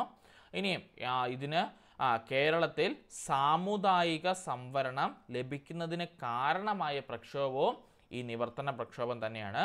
പിന്നെ നിവർത്തന പ്രക്ഷോഭത്തിൻ്റെ മുഖ്യ പത്രമായി അറിയപ്പെടുന്നത് കേരള കേസരി കേട്ടോ. ഇത് ചോദിച്ചിട്ടുള്ളത് കേട്ടോ. കേരള കേസരിയാണ് നമ്മുടെ നിവർത്തന പ്രക്ഷോഭത്തിൻ്റെ മുഖ്യ പത്രം കേട്ടോ. ഇത് മുഖ്യ പത്രം കേട്ടോ. മുഖ്യപത്രം ഇത് എന്തായിരുന്നു? IC ചാക്ക ആരാണ്? നമ്മുടെ ഉപജ്ഞാതാവ് കേട്ടോ. ഉപജ്ഞാതാവ് ഇത് നടന്ന വർഷം കേട്ടോ. നടന്ന വർഷം കേട്ടോ. ഇനി ഒരു കാര്യം ഇത് പഠിക്കാനുണ്ട്. അതായത് നിവർത്തന പ്രക്ഷോഭത്തിൻ്റെ ബന്ധപ്പെട്ട് കോഴഞ്ചേരിയിൽ പ്രസംഗം നടത്തിയ വ്യക്തി അത് C കേശവനാണ് കേട്ടോ. C കേശവനാണ് ഈ നിവർത്തന പ്രക്ഷോഭമായിട്ട് എവിടെ പ്രസംഗം നടത്തിയത്? നമ്മുടെ കോഴഞ്ചേരിയിൽ പ്രസംഗം നടത്തിയത് കേട്ടോ. ഓർത്തിരിക്കണം, ഇത്രയും കാര്യങ്ങൾ ഓർത്തിരിക്കണം. നിവർത്തന പ്രക്ഷോഭത്തെ പറ്റി 1932 നടന്നു. എന്തിനു വേണ്ടി? തിരുവിതാംകൂറിലെ ഭരണപരിഷ്കാരങ്ങളോടുള്ള പ്രതിഷേധമായിട്ട് നടന്ന ഒരു പ്രക്ഷോഭമാണ് നമ്മുടെ നിവർത്തന പ്രക്ഷോഭം. അതിൻ്റെ ഉപജ്ഞാതാവായിട്ട് അറിയപ്പെടുന്നത് IC ചാക്കോയാണ്. പിന്നെ അതുപോലെ തന്നെ കേരളത്തിൽ സാമുദായിക സംവരണം ലഭിക്കുന്നതിന് കാരണമായ പ്രക്ഷോഭം എന്താണ്? നമ്മുടെ നിവർത്തന പ്രക്ഷോഭം കേട്ടോ. അതുകൂടി പഠിച്ചു വെച്ചോ. കേരളത്തിൽ സാമുദായിക സംവരണം കേട്ടോ. സാമുദായിക സംവരണം കേട്ടോ. സാമുദായിക സംവരണം ലഭിക്കുന്നതിന് കേട്ടോ. ലഭിക്കുന്നതിന് കാരണമായ പ്രക്ഷോഭം. കാരണമായ പ്രക്ഷോഭവും നമ്മുടെ നിവർത്തന പ്രക്ഷോഭമാണ്. പിന്നെ അതുപോലെ തന്നെ PSC ഇല്ലേ, PSCയുടെ രൂപീകരണത്തിന് കാരണമായ പ്രക്ഷോഭവും നിവർത്തന പ്രക്ഷോഭം കേട്ടോ. PSC രൂപീകരണത്തിന് കേട്ടോ. PSC രൂപീകരണത്തിനും കാരണമായ രൂപീകരണത്തിന് കാരണമായ പ്രക്ഷോഭം ഈ നിവർത്തന പ്രക്ഷോഭം തന്നെയാണ് കേട്ടോ. സോ ഇത്തരം കാര്യങ്ങൾ ഓർത്തിരിക്കണം. 1932 നടന്നു. തിരുവിതാംകൂറിലെ ഭരണപരിഷ്കാരങ്ങൾക്കെതിരെ ഈ കേരളത്തിലെ സാമുദായിക സംവരണം ലഭിക്കുന്നതിന് കാരണമായിട്ടുള്ള പ്രക്ഷോഭം നിവർത്തന പ്രക്ഷോഭമാണ്. PSCയുടെ രൂപീകരണത്തിന് കാരണമായ പ്രക്ഷോഭം നിവർത്തന പ്രക്ഷോഭമാണ്. ഈ നിവർത്തന പ്രക്ഷോഭം എന്താണ്? ഇതിൻ്റെ ഉപജ്ഞാതാവ് IC ചാക്കോയാണ്. പിന്നെ കേരള കേസരി ഇവരുടെ മുഖ്യ പത്രമായിട്ട് അറിയപ്പെടുന്നത് കേരളത്തിൽ കേരള നിവർത്തന പ്രക്ഷോഭത്തിൻ്റെ മുഖ്യ പത്രമായി അറിയപ്പെടുന്നത് കേരള കേസരിയാണ്.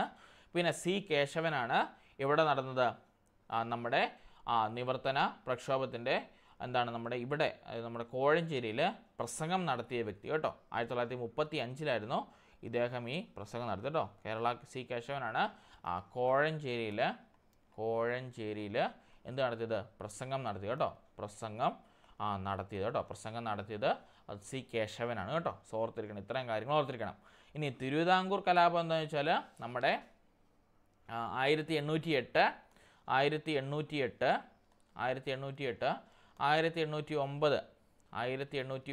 കാലയളവിൽ നടന്ന തിരുവിതാംകൂറിലെ ബ്രിട്ടീഷുകാർക്കെതിരെ നടന്ന ഒരു കലാപമായിരുന്നു തിരുവിതാംകൂർ കലാപം. അത് ഈ ഒരു കാര്യം മാത്രം വർഷം മാത്രം 1808 1809 കാലയളവിൽ നടന്നിരുന്ന ഒരു കലാപമാണ് നമ്മുടെ തിരുവിതാംകൂർ കലാപം. വർഷം മാത്രം 1808 1809 കാലയളവിൽ നടന്നതാണ്. പിന്നെ അതുപോലെ തന്നെ കുറിച്യർ കലാപം നമ്മളുണ്ടായിരുന്നില്ലേ. കുറിച്യർ കലാപം നടന്ന വർഷം എത്രയായിരുന്നു? ഓർമ്മയുണ്ടോ? കുറിച്യർ ലഹള നടന്ന വർഷം പഠിപ്പിച്ചതാ. കുറിച്യർ ലഹള നടന്നത് കുറിച്യർ ലഹള നടന്ന വർഷം ഓർമ്മയില്ലേ?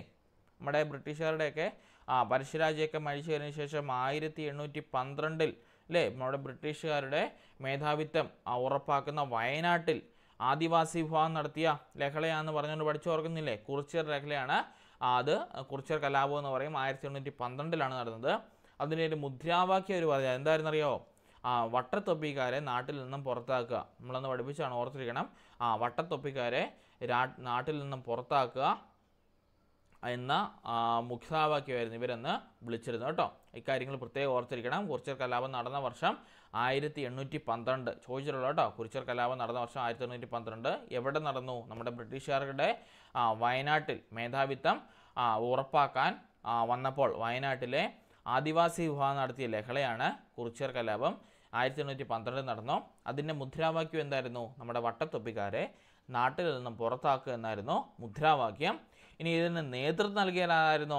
രാമനമ്പി കേട്ടോ. രാമനമ്പിയാണ് ഈ കുറിച്യർ കലാപത്തിന് നേതൃത്വം നൽകിയത്. പിന്നെ അതുപോലെ തന്നെ ഓർത്തിരിക്കേണ്ട മറ്റൊരു കാര്യമുണ്ട്. എന്താണ്? നമ്മുടെ ദക്ഷിണേന്ത്യയിൽ നടന്ന ഏക ഗിരിവർദ്ധ കലാപം ഏതാണ്? നമ്മുടെ കുറിച്യർ കലാപം കേട്ടോ. ദക്ഷിണേന്ത്യയിൽ നടന്ന ഏക ഗിരിവർഗ കലാപവും ഏതാണ്? കുറിച്യർ കലാപം കേട്ടോ. ദക്ഷിണേന്ത്യയിൽ നടന്ന ഒരേ ഒരു ഗിരിവർഗ കലാപമേ ഉള്ളൂ. അതായത് ഇവരുടെ ഇടയിൽ നിന്ന് ഒരേ ഒരു കലാപമേ ഉള്ളൂ. അതേതാണ്? നമ്മുടെ കുറിച്യർ കലാപമാണ്. പിന്നെ അതുപോലെ നമ്മൾ അതിനകത്ത് കണ്ടതല്ലേ, ഞങ്ങൾക്ക് 1 മാസം കൂടി പിടിച്ചെടുക്കാൻ കഴിഞ്ഞിരുന്നെങ്കിൽ, കലാപകാരികൾ കഴിഞ്ഞിരുന്നെങ്കിൽ രാജ്യം മുഴുവൻ ഞങ്ങളുടെ കയ്യിലായേനെ എന്ന് പറഞ്ഞ ആരാന്നറിയാവോ? TH ബേബർ. ഓർക്കുന്നില്ലേ? TH ബേബറാണ് പറഞ്ഞത് 1 മാസം കൂടി ഞങ്ങൾക്ക് പിടിച്ചു നിൽക്കാൻ കഴിഞ്ഞിരുന്നെങ്കിൽ രാജ്യം മൊത്തം ഞങ്ങളുടെ കയ്യിലായേനെ എന്ന് പറഞ്ഞാണ് നമ്മുടെ TH ബേബർ കേട്ടോ. പിന്നെ ബ്രിട്ടീഷ് കലാപം അടിച്ചമർത്തപ്പെട്ടത് 1812 മെയ് 8 ഓർത്തിരിക്കണം കേട്ടോ. ഈ കാര്യങ്ങളൊക്കെ കുറിച്യർ കലാപത്തെ പറ്റി ഓർത്തിരിക്കണം കേട്ടോ. അപ്പോൾ ഓരോന്നും കാണുമ്പോൾ ഓപ്ഷൻ മാത്രം, അതിൻ്റെ ഉത്തരം മാത്രം നോക്കി പോകാതെ ബാക്കിയുള്ള കാര്യങ്ങളോട് നോക്കി പോവുകയാണെങ്കിൽ, ഇപ്പോൾ കണ്ടോ പരശ്ശി വിപ്ലവം നമുക്ക് കഴിഞ്ഞ വട്ടം ചോദിച്ചാൽ അത് വീണ്ടും എന്താണ് അത് ഓപ്ഷനായിട്ട് വന്നിട്ടുണ്ട്. അപ്പോൾ ഈ ഓപ്ഷനകത്തുനിന്ന് വേണമെങ്കിലും ഇതുപോലെ ചോദ്യങ്ങൾ ചോദിക്കാം. അപ്പോൾ ഒരു ഓപ്ഷൻ കണ്ടാൽ അതിൽ എന്തെല്ലാം കാര്യങ്ങൾ കണക്റ്റ് ആയിട്ടുണ്ടെന്ന് തിരിച്ചും മറിച്ചും തിരിച്ചും എല്ലാം നിങ്ങൾ ആലോചിച്ച് നോക്കണം. സോ ഇതാണ് ഇത്രയും കാര്യങ്ങൾ ഇവിടെ നമുക്ക് പഠിക്കാനുള്ളത് കേട്ടോ. എഴുതിയെടുത്തോ എല്ലാം. ഇപ്പോൾ നിവർത്തന പ്രക്ഷോഭം നമ്മൾ കൂടുതലായിട്ട് പറയാത്തുള്ളായിരുന്നു. നിവർത്തന പ്രക്ഷോഭം പറഞ്ഞു. സോ ഓർത്തിരിക്കണം. നിവർത്തന പ്രക്ഷോഭമാണെങ്കിൽ 1832 നടന്നു. IC ചാക്കോയാണ് ഈ നിവർത്തന പ്രക്ഷോഭത്തിൻ്റെ ഉപജ്ഞാതാവായിട്ട് അറിയപ്പെടുന്നത്. അവരുടെ മുഖ്യപത്രം കേരള കേസരി ആയിരുന്നു. കോഴഞ്ചേരിയിൽ ഇതിനെപ്പറ്റി പ്രസംഗം നടത്തിയത് C കേശവനാണ്. പിന്നെ സാമുദായിക കേരളത്തിലെ സാമുദായിക സംവരണം ലഭിക്കാൻ കാരണമായ പ്രക്ഷോഭം നിവർത്തന പ്രക്ഷോഭമാണ്. പിന്നെ അതുപോലെ തന്നെ PSCയുടെ രൂപീകരണത്തിന് സഹായിച്ച് അല്ലെങ്കിൽ PSCയുടെ രൂപീകരണത്തിന് കാരണമായ പ്രക്ഷോഭം നിവർത്തന പ്രക്ഷോഭം തന്നെയാണ് കേട്ടോ. ഇത്തരം കാര്യങ്ങൾ നിവർത്തന പ്രക്ഷോഭത്തെ പറ്റി ഓർത്തിരിക്കണം. പിന്നെയുള്ള തിരുവിതാംകൂർ കലാപം 1808, 1809 കാലയളവിൽ നടന്നതാണ് തിരുവിതാംകൂർ കലാപം. പിന്നെയുള്ള കുറിച്യർ കലാപം 1812 നടന്നു. രാമനമ്പി ആയിരുന്നു ഇതിൻ്റെ നേതൃത്വം നൽകിയത്. ഇതിൻ്റെ മുദ്രാവാക്യം വട്ടത്തൊപ്പിക്കാരെ നാട്ടിൽ നിന്നും പുറത്താക്കുക എന്നായിരുന്നു ഇതിൻ്റെ മുദ്രാവാക്യം. പിന്നെ ദക്ഷിണേന്ത്യയിൽ നടന്ന ഏക ഗിരിവർഗ കലാപം ഏതാണ്? കുറിച്യർ കലാപമാണ്. പിന്നെ ഓർത്തിരിക്കേണ്ട ഒരു കോട്ടാണ്, 1 മാസം കൂടി ഞങ്ങൾക്ക് പിടിച്ചു നിൽക്കാൻ കഴിഞ്ഞിരുന്നെങ്കിൽ ഞങ്ങൾക്ക് രാജ്യം മൊത്തം പിടിച്ചെടുക്കാൻ കഴിഞ്ഞേനെ അല്ലെങ്കിൽ രാജ്യം ഞങ്ങളുടെ നിയന്ത്രണത്തിലായേനെ എന്ന് പറഞ്ഞാണ് TH ബേബർ കേട്ടോ. TH ബേബറാണ് അതിനെപ്പറ്റി അഭിപ്രായപ്പെട്ടത് കേട്ടോ. അപ്പോൾ ആ കാര്യങ്ങൾ ഓർത്തിരിക്കണം. പിന്നെ ബ്രിട്ടീഷുകാരെക്കെതിരെ പൊരുതാനായിട്ട് നമ്മുടെ പരശുരാജയെ സഹായിച്ച ആദിവാസി വിഭാഗമാണ് നമ്മുടെ കുറിച്യർ ആൾക്കാരാണ് നമ്മുടെ പരശുരാജയെ സഹായിച്ചത് കേട്ടോ. അപ്പോൾ ഈ കാര്യങ്ങൾ പ്രത്യേകം ഓർത്തിരിക്കണം. ഓക്കെ, അടുത്ത ക്വസ്റ്റ്യൻ. വിവിധ അന്തരീക്ഷ പാളികളുമായി ബന്ധപ്പെട്ട പ്രസ്താവനകളാണ് ചുവടെ നൽകിയിട്ടുള്ളത്. ശരിയായുള്ള പ്രസ്താവനകൾ തിരഞ്ഞെടുക്കുക. ഇത് കിട്ടിയായിരുന്നോ? ഇത് ഇച്ചിരി കൺഫ്യൂസിങ് ആയിട്ട് പോലെ തോന്നിയില്ലേ? കാരണം ശരിയായിട്ടുള്ള രീതിയിൽ അന്തരീക്ഷ പാളികളെ പറ്റി അറിയാത്ത ഒരാളെ സംബന്ധിച്ചിടത്തോളം ഈ ഒരു ക്വസ്റ്റ്യൻ പാടായിരിക്കും കേട്ടോ. അപ്പോൾ ഓർത്തിരിക്കണം, വിവിധ അന്തരീക്ഷ പാളികളുമായി ബന്ധപ്പെട്ട പ്രസ്താവനകളാണ് ചുവടെ നൽകിയിരിക്കുന്നത്. ശരിയായിട്ടുള്ള പ്രസ്താവനകൾ തിരഞ്ഞെടുക്കുക. നോക്കിയേ, മീസോസ്ഫിയർ ഉൽക്കാപതനത്തിൽ നിന്നും ഭൂമിയെ രക്ഷിക്കുന്നു. അടുത്തത്, കാലാവസ്ഥാ പ്രതിഭാസങ്ങൾ ഉണ്ടാകുന്നത് ട്രോപ്പോസ്ഫിയറിലാണ്. അടുത്തത്, സ്ട്രാറ്റോസ്ഫിയർ അൾട്രാവയലറ്റ് കിരണങ്ങൾ ഭൂമിയിൽ പതിക്കുന്നതിനെ തടയുന്നു. അടുത്തത്, റേഡിയോ തരംഗങ്ങളെ മീസോസ്ഫിയർ പ്രതിഫലിപ്പിക്കുന്നു. ഏതൊക്കെയാണ് ഇതിൽ ശരിയായിട്ടുള്ള പ്രസ്താവനകൾ? നോക്കിയേ, ഒന്നാമത്തെ പ്രസ്താവന ശരിയാണോ? മീസോസ്ഫിയർ ഉൽക്കാപതനത്തിൽ നിന്നും ഭൂമിയെ സംരക്ഷിക്കുന്നു. ശരിയാണോ പറഞ്ഞത്? ശരിയാണ്. ഓക്കെ, അപ്പോൾ 1 ശരിയാണ്. ഇനിയും കാലാവസ്ഥാ പ്രതിഭാസങ്ങൾ ഉണ്ടാകുന്നത് ട്രോപ്പോസ്ഫിയറിലാണ്. ശരിയാണോ? നമ്മളുണ്ടായിരുന്നില്ലേ ഇടി, മഴ, മഞ്ഞൾ അല്ലേ, ഇതൊക്കെ ഉണ്ടാകുന്നത് ട്രോപ്പോസ്ഫിയറിലാണ് പറയുന്നത്. ശരിയാണോ? ശരിയാണ്, കറക്റ്റാണ്. അടുത്തത്, ട്രോപ്പോസ്ഫിയർ അൾട്രാവയലറ്റ് കിരണങ്ങൾ ഭൂമിയിൽ പതിക്കുന്നതിനെ തടയുന്നു. അതാണോ? ട്രോപ്പോസ്ഫിയർ ആണോ നമ്മുടെ ഓസോൺ പാളി അൾട്രാവയലറ്റ് റേസിനെയൊക്കെ തടയുന്നത്? ആയിരുന്നോ? ഓർമ്മയില്ലേ? ഓസോൺ O3നെയൊക്കെ തടയുന്നത് ആരായിരുന്നു? സ്ട്രാറ്റോസ്ഫിയർ ആണോ അതോ നമ്മുടെ ട്രോപ്പോസ്ഫിയർ ആണോ? ആരായിരുന്നു? ആരാ? ശരിയാണോ പറഞ്ഞത്? സ്ട്രാറ്റോസ്ഫിയർ അൾട്രാ വയലറ്റ് രശ്മികളെ തടയുന്നു. ശരിയല്ലേ പറഞ്ഞത്? ഓസോൺ പാളികളെയൊക്കെ തടയുന്ന ആരാ? ഈ പറയുന്ന സ്ട്രാറ്റോസ്ഫിയർ. നമ്മൾ പഠിച്ചായിരുന്നില്ലേ? നമ്മുടെ ഓസോൺ പാളി, നമ്മൾ ഭൂമിക്ക് ഒരു കുട എന്ന് പറഞ്ഞ പോലെ പേരിൽ എന്താണ്, ഭൂമിയുടെ മേളിൽ ആവരണം ചെയ്യപ്പെട്ടിരിക്കുന്ന ഒരു പാളിയാണ് ഈ സ്ട്രാറ്റോസ്ഫിയറിലുള്ള ഓസോൺ പാളി. അത് സൂര്യനിൽ നിന്ന് അടിക്കുന്ന അൾട്രാ വയലറ്റ് കിരണങ്ങളെ എന്ത് ചെയ്യുന്നുണ്ട്? തടഞ്ഞു നിർത്തുന്നുണ്ട്. അതുകൊണ്ടാണ് നമുക്ക് എന്ത് സംഭവിക്കാത്തത്? ഒരുപാട് സൂര്യരശ്മികൾ ഇറങ്ങി നമുക്ക് സൂര്യാഘാതമൊന്നും ഏൽക്കാത്തത്. മനുഷ്യൻ്റെ ഓരോ പ്രവർത്തനങ്ങൾ മൂലം ഈ ഓസോൺ പാളികൾക്ക് വിടർച്ച വീഴുന്നുണ്ട് അല്ലേ? നമ്മൾ വിടവുകൾ വീഴുന്നുണ്ടെന്നൊക്കെ കണ്ടു. ഓർത്തിരിക്കണം, സ്ട്രാറ്റോസ്ഫിയറിലാണ് അൾട്രാ വയലറ്റ് കിരണങ്ങൾ ഭൂമിയിൽ പതിക്കാൻ തടയുന്നത്. അത് ശരിയാണ്. അടുത്തത്, റേഡിയോ തരംഗങ്ങളെ മീസോസ്ഫിയർ പ്രതിഫലിപ്പിക്കുന്നു. റേഡിയോ തരംഗങ്ങൾ മീസോസ്ഫിയറിലാണോ ഉള്ളത്? എവിടെയുള്ളത് റേഡിയോ തരംഗങ്ങൾ? എവിടെയുള്ളത്? അത് പറഞ്ഞ പോയിന്റ് തെറ്റാട്ടോ. അങ്ങനെയാണ് റേഡിയോ തരംഗങ്ങൾ എവിടെയാണ് ഉള്ളത്? റേഡിയോ തരംഗങ്ങൾ ഈ മീസോസ്ഫിയർ എന്ന് വെച്ചാൽ നമ്മുടെ ഉൾക്കകളാണ് കേട്ടോ. അതായത് ഏറ്റവും മുകളിൽ വരുന്ന ഉൾക്കകൾ, അതായത് നമ്മുടെ ഏകദേശം മീസോസ്ഫിയർ എന്ന് പറഞ്ഞാൽ എവിടെയാണ്? നമ്മുടെ 50 മുതൽ 80 കിലോമീറ്റർ വരെ ഉയരത്തിൽ കിടക്കുന്നതാണ് മീസോസ്ഫിയർ. അവിടെയാണ് ഈ പറഞ്ഞ ഉൽക്കാപതനങ്ങളൊക്കെ വരുന്നത് കേട്ടോ. അവിടെ ഒരിക്കലും ഈ റേഡിയോ തരംഗങ്ങൾ വരത്തില്ല കേട്ടോ. റേഡിയോ തരംഗങ്ങൾ ഒരിക്കലും അങ്ങോട്ടേക്ക് വരത്തില്ലെന്ന് ഓർത്തിരിക്കും കേട്ടോ. ഇതിൻ്റെ കൂടുതലായിട്ടുള്ള, അതായത് നമ്മൾ ഓരോ പാളികൾ പഠിച്ചായിരുന്നു. അതായത് നമ്മുടെ തെർമോസ്ഫിയർ, സ്ട്രാറ്റോസ്ഫിയർ, മീസോസ്ഫിയർ, അതുപോലെ തന്നെ നമ്മുടെ സ്ട്രാറ്റോസ്ഫിയർ, ട്രോപ്പോസ്ഫിയർ, ഇതൊക്കെ നമ്മൾ പഠിച്ചായിരുന്നു. അതിൻ്റെ നോട്ടായിട്ടുള്ള ശരിയായിട്ടുള്ള വൺ വേർഡിലുള്ള കാര്യങ്ങൾ ഞാൻ വൈകിട്ടത്തെ ക്ലാസ്സിൽ ഒന്നുകൂടി പ്രസൻറ്റ് ചെയ്ത് കാണിച്ചു തരാം കേട്ടോ. അപ്പോൾ അതിൻ്റെ അകത്ത് നമുക്ക് കൂടുതൽ ക്ലാരിറ്റി വരും. സോ ഓപ്ഷൻ വരേണ്ടത് 1, 2, 3 ശരി. അപ്പോൾ ഓപ്ഷൻ എ ആണ് കറക്റ്റായിട്ടുള്ള ആൻസർ കേട്ടോ. ഓർത്തിരിക്കണം. അടുത്തത്, സൈക്കിൾ ചക്രത്തിൻ്റെ ആക്സിൽ എണ്ണയിടുന്നത് എന്തിനാണ്? എന്തിനു വേണ്ടി എണ്ണയിടും? നമുക്കറിയാം അല്ലേ? നമ്മൾ ഈ കതകിൻ്റെ വ്യാപരിക്കും, അതുപോലെ തന്നെ ജനലിൻ്റെയൊക്കെ വ്യാപരിക്കും, നമ്മുടെയൊക്കെ അലമാരി ഉണ്ടെങ്കിൽ അതിൻ്റെയൊക്കെ വ്യാപരിക്കും അല്ലേ? ഒക്കെ നമ്മളതിൽ മൂവ്മെൻ്റ് ഇല്ലാത്ത എന്തെങ്കിലും കിടക്കുന്ന ഇങ്ങനെ ഈ 2 V പോലിരിക്കുന്ന സാധനങ്ങളുടെയൊക്കെ ഇടയ്ക്ക് നമ്മൾ എന്ത് ചെയ്യും? നമ്മുടെ ഗേറ്റിൻ്റെയൊക്കെയാണ് നമ്മളുകൊണ്ട് എണ്ണയിടും അല്ലേ? അതുപോലെ നമ്മുടെ സൈക്കിളിൻ്റെ ചെയിനിനൊക്കെ എണ്ണയും ഗ്രീസും ഒക്കെ ആയിരിക്കും അല്ലേ? എന്തിനു വേണ്ട? ഹർഷണ ബലം കുറയ്ക്കാനാണോ? വിസ്കസ് ബലം കുറയ്ക്കാനാണോ? യാന്ത്രിക ബലം കുറയ്ക്കാനാണോ? കാന്തിക ബലം കുറയ്ക്കാനാണോ? എന്തിനു വേണ്ടാണ് നമ്മൾ സൈക്കിൾ ചക്രത്തിൻ്റെ ആക്സിലിൽ എണ്ണയിടുന്നത്? അവിടെയുള്ള ഹർഷണ ബലം അല്ലേ? നമ്മുടെ ഫ്രിക്ഷണൽ ഫോഴ്സ് കുറയ്ക്കുവാൻ വേണ്ടിയാണ് നമ്മൾ ഈ പറയുന്ന എന്തിടുന്നത്? നമ്മൾ എണ്ണയിടുന്നത്. അതായത് നമ്മുടെ ഫ്രിക്ഷണൽ ഫോഴ്സ് എന്ന് വെച്ചാൽ 2 വസ്തുക്കൾ, ഇപ്പോൾ നമ്മുടെ തറയിൽ നമുക്ക് കാല് വെച്ച് നടക്കാൻ സാധിക്കുന്നത് ഫ്രിക്ഷണൽ ഫോഴ്സ് സഹായിക്കുന്നത്. അതായത് 2 എന്താണ് ഒബ്ജക്റ്റുകൾ തമ്മിൽ ഉരസുമ്പോൾ അവിടെ, അല്ലെങ്കിൽ 2 ഒബ്ജക്റ്റുകൾ തമ്മിൽ എന്താണ് പ്രതലത്തിൽ നമ്മൾ വരുമ്പോൾ അവിടെ അനുഭവപ്പെടുന്ന ബലമാണ് ഹർഷണ ബലം. ഈ ഹർഷണ ബലം കൂടിക്കിടന്ന കുഴപ്പമെന്ന് വെച്ചാൽ തെന്നിപ്പോകും. അതായത് നമ്മുടെ ടൈലിൻ്റെ പുറത്ത് നടക്കാനാണോ അതോ ഇച്ചിരി കട്ടയിട്ട അല്ലെങ്കിൽ ഇച്ചിരി ഗ്രിപ്പുള്ള ടൈലിൻ്റെ പുറത്ത് നടക്കാനാണോ നമുക്ക് എളുപ്പം? നമ്മളെ സംബന്ധിച്ച് ടൈലിൻ്റെ പുറത്ത് നമ്മൾ ഇച്ചിരി എന്താ പറയുന്നത്, ഇച്ചിരി ഗ്രിപ്പുള്ളടത്ത് നടത്താൻ എളുപ്പം അല്ലേ? അവിടെ നമ്മൾ ബാത്റൂമിലും നമ്മുടെ അടുക്കളയിലൊക്കെ എപ്പം വെള്ളം വീഴുന്നിടത്തൊക്കെ നമ്മൾ എന്ത് ചെയ്യുന്നത്? ഗ്രിപ്പുള്ള ടൈലിടുന്നത്. കാരണം ഹർഷണ ബലം കുറച്ചാൽ മാത്രമേ എന്ത് ചെയ്യത്തുള്ളൂ? നമ്മുടെ ഈ ഗ്രിപ്പുകൾ നമുക്ക് കൃത്യമായിട്ട് കിട്ടത്തുള്ളൂ.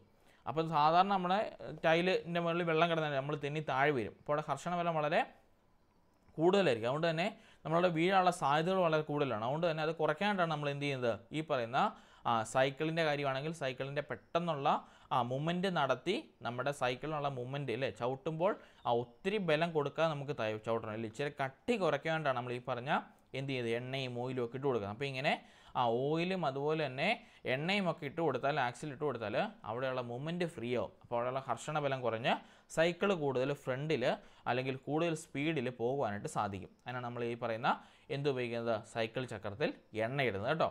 അത് ഹർഷണ ബലം കുറയ്ക്കാൻ വേണ്ടിയാണെന്ന് പ്രത്യേകം ഓർത്തിരിക്കണം. ഇതും ചോദിച്ചിട്ടുള്ള ഹർഷണ ബലമൊക്കെ ചോദിച്ചിട്ടുണ്ട് കേട്ടോ, ഓർത്തിരിക്കണം. അടുത്തത് എന്താണ് വിസ്കസ് ബലം? മുൻപ് ഉണ്ടായിരുന്നല്ലേ? വിസ്കസ് ബലം എന്ന് വെച്ചാൽ നമ്മുടെ ലിക്വിഡ്സ് ഒഴുകുന്നത്.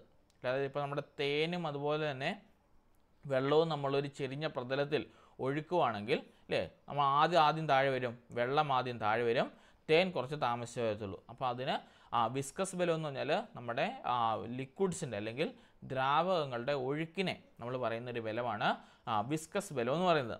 ഇനി യാന്ത്രിക ബലമോ മെക്കാനിക്കൽ ഫോഴ്സ് എന്ന് പറയും. നമ്മുടെ മോട്ടർ അടിക്കുന്നതും അതുപോലെ തന്നെ ഫാൻ കറങ്ങാൻ സഹായിക്കുന്നതും നമ്മുടെ എല്ലാ മെഷീനറീസ് പ്രവർത്തിക്കുന്നതെല്ലാം യാന്ത്രിക ബലത്തിലാണ് കേട്ടോ, മെക്കാനിക്കൽ ഫോഴ്സിലാണ്.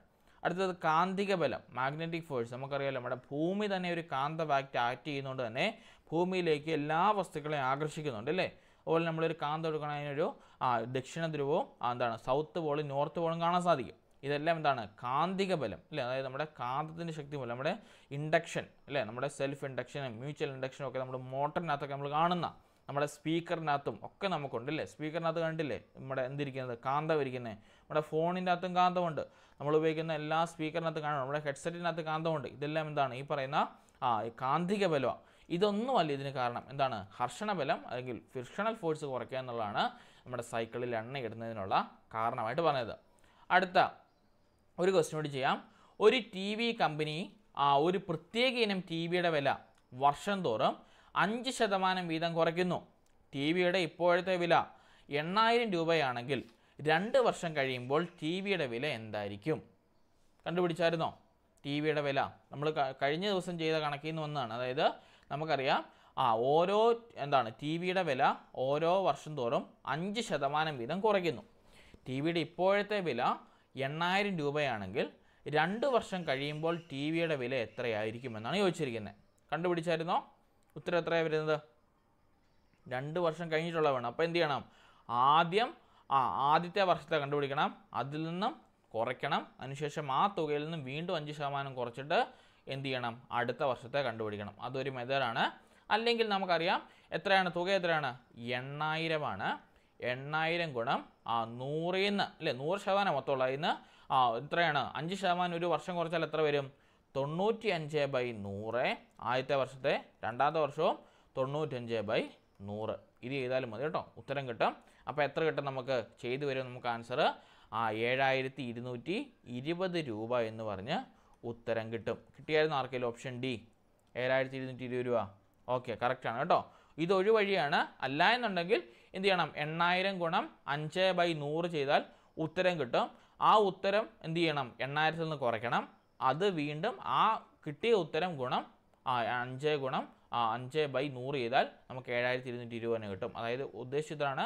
2 രീതിയിലൂടെ ചെയ്യാം. ഒരു മെത്തേഡ് ഇതാണ്, കാരണം നമുക്കറിയാം നമ്മൾ പഠിച്ചതല്ലേ, ആകെ വരേണ്ടത് ശതമാനം എന്ന് പറഞ്ഞാൽ 100ൻ്റെ അളവിൽ പറയുന്നതാണ്. അതുകൊണ്ട് തന്നെ 100ൽ നിന്ന് 5 കുറച്ചാൽ 95. സോ ആദ്യത്തെ വർഷം 95/100, രണ്ടാമത്തെ വർഷം 95/100 അല്ലേ.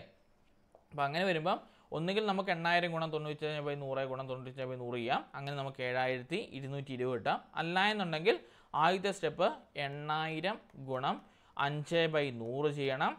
ഈ ഒരു ഉത്തരം കിട്ടും അല്ലേ, ഇവിടെ ഒരു ഉത്തരം കിട്ടും. ഈ ഉത്തരം ഞാൻ എക്സ് എന്ന് വിളിക്കുകയാണ്. എക്സ് ഗുണം 5/100 ചെയ്താൽ നമുക്ക് വീണ്ടും ഉത്തരം കിട്ടും 7220. ഈ മെത്തേഡ് ചെയ്ത ആരെങ്കിലും ഉണ്ടോ? ഈ മെത്തേഡിൽ ഏത് മെത്തേഡ് വേണമെങ്കിലും ചെയ്യാം, ഉത്തരം നിങ്ങൾക്ക് സെയിമേ കിട്ടത്തുള്ളൂ കേട്ടോ. നിങ്ങൾ ഏത് മെത്തേഡ് വേണമെങ്കിൽ ചെയ്തോ, കുഴപ്പമില്ല കേട്ടോ. എല്ലാവരും ഈ മെത്തേഡ് ചെയ്തോ. ഓക്കെ, ഏത് മെത്തേഡിലും ചെയ്താൽ മതി, കുഴപ്പമില്ല കേട്ടോ. ഈ മെത്തേഡ് ചെയ്താൽ നമുക്ക് ഉത്തരം കിട്ടും. അതായത് 8000 ഗുണം 5/100 ചെയ്താൽ നമുക്കവിടെ ഒരു വാല്യൂ കിട്ടും. ആ വാല്യൂവിനെ വീണ്ടും അല്ലേ, അത് ഒന്നാമത്തെ വർഷത്തിലേ ഇത് കുറഞ്ഞത്, ഇനി രണ്ടാം വർഷമാകുമ്പം വീണ്ടും ആ കിട്ടിയ തുകേൻ്റെ നിന്നും 5% കണ്ടുപിടിക്കണം. അത് കുറയ്ക്കുമ്പോൾ നമുക്ക് 7220 കിട്ടും. ഇത് രണ്ടും കൂടി കൂട്ടുന്ന അവസ്ഥയാണ് അല്ലേ. ആദ്യം കിട്ടിയ വില കുറഞ്ഞത് രണ്ടാമത് കിട്ടിയ വില കുറഞ്ഞുകൂടി കൂട്ടി നമുക്ക് 8000-ൽ നിന്ന് കുറയ്ക്കുമ്പോൾ നമുക്ക് വാല്യൂ കിട്ടും 7220. കുറച്ചുകൂടി സമയം സേവിങ് ആണ് ഈ പറഞ്ഞ രീതിക്ക് ചെയ്താൽ കേട്ടോ. ഇഷ്ടമുള്ള മെത്തേഡ് ചെയ്യാം, ഏതെങ്കിലും ഒരു മെത്തേഡ് പഠിച്ചാൽ മതി, കുഴപ്പമില്ല കേട്ടോ. സോ 7220 ആണ് ഇവിടെ ആൻസറായിട്ട് വരേണ്ടത്. ഓക്കെ, അടുത്തത് ഇതോട് വേണം ചെയ്യല്ലേ, 58 2 മിനിറ്റ് ഇല്ലേ. എ ഡിവിഷനിൽ 30 പേരുണ്ട്, അവരുടെ ശരാശരി മാർക്ക് 60 ആണ്. ബി ഡിവിഷനിൽ 45 പേരുണ്ട്, അവരുടെ ശരാശരി മാർക്ക് 90 ആണ്. 2 ക്ലാസ്സും കൂടി ഒന്നിച്ചാൽ പുതിയ ശരാശരി എത്രയാണ്? പഠിപ്പിച്ചതല്ലേ, ഓർമ്മയുണ്ടോ? എത്രയാണ് ഉത്തരം വരേണ്ടത്? എ ഡിവിഷനിൽ 30 പേരുണ്ട്, അവരുടെ ശരാശരി 60 ആണ്. ബി ഡിവിഷനിൽ 45 പേരുണ്ട്, അവരുടെ ശരാശരി 90 ആണ്. അങ്ങനെയാണെങ്കിൽ എയും ബിയും കൂടി ഒന്നിച്ചാൽ അവരുടെ ശരാശരി എത്രയാണ്? ഉത്തരം 78 വരണം കേട്ടോ. എങ്ങനെ കണ്ടുപിടിക്കും? നമുക്കറിയാം ശരാശരി = ആകെ മാർക്ക് ബൈ കുട്ടികളുടെ എണ്ണം അല്ലേ. ശരാശരി = ആവറേജ് = അല്ലേ, ശരാശരി = ആകെ മാർക്ക് ബൈ കുട്ടികളുടെ എണ്ണം അല്ലേ, കുട്ടികളുടെ എണ്ണം. അപ്പോൾ നമുക്കറിയാം എ ഡിവിഷൻ്റെ എടുക്കുവാണെങ്കിൽ അല്ലേ, എ ഡിവിഷൻ എടുക്കുവാണെങ്കിൽ എത്ര പേരുണ്ട്? 30 പേരുണ്ട്, അവരുടെ ശരാശരി എത്രയാണ്? 60 ആണ്. സോ 30 ഗുണം 60 എത്ര കിട്ടും?